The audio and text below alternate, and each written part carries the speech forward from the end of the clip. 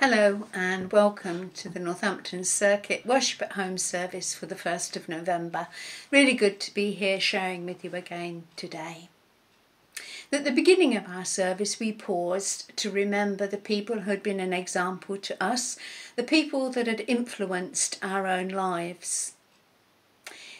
I stopped and it made me wonder, what was it that made those people a good example? What makes a good role model? Somebody that we should try to emulate. Who would make a good role model for our young people today? And that led me to think, what was it about Jesus? What attracted people to go and see him? Was it his words or was it his actions? What was it that drew all those crowds of people to him? I think it had to be a combination of both, because one without the other has no substance. What Jesus said, he carried out in his actions, and what he did made sense because of what he said. Words and actions in harmony. In the Gospel reading today, we find Jesus drawing attention to the fact that the scribes and the Pharisees were not practicing what they were preaching.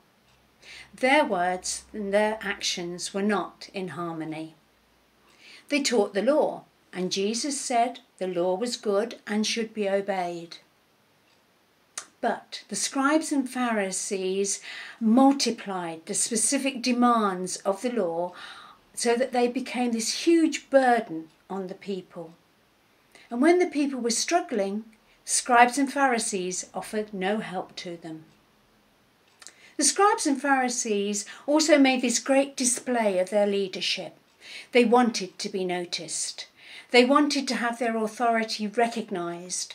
They wanted to be treated as special, wherever they were, whatever they were doing. They wanted a title that set them above and apart from the people.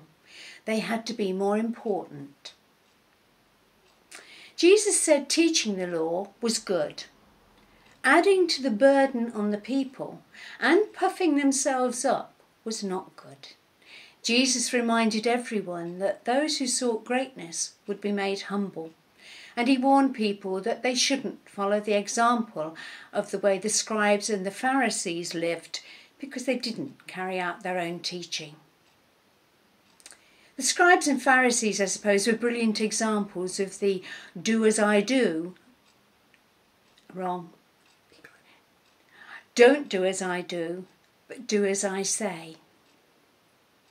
Jesus said that our words and our actions should match, just as his always did. In the epistle, Paul is reminding us that the disciples went about God's work and their mission in the right way. They didn't expect to be treated in a special way. They worked to earn their keep, and they didn't put themselves forward, but the importance of God's word was what they proclaimed. What about us?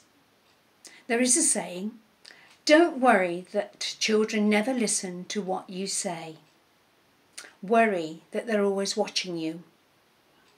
Children learn a great deal from when they're very small, from watching the adults around them and from following their example.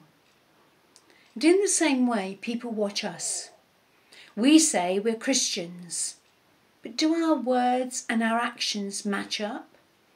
If they don't, we're not likely to attract others to find out more about our God who loves us all. On my wall at work, I had a poster that said, if you were arrested for being a Christian, would there be enough evidence to convict you? Made me think then, and it makes me think now. We're all being watched. We're all living sermons. We all show an example to others, and we need to make sure that we're being good examples in all that we say and in all that we do. When we choose our own role model, the one we try to emulate, we have to choose carefully and make sure that the one we choose will never lead us astray.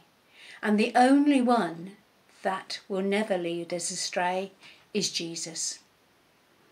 We need to make sure that it's him and him alone that we look to and we listen to for our example, so that our words and our actions are always in harmony.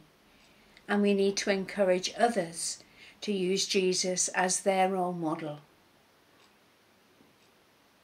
Just think about being a role model yourself and using Jesus as our role model.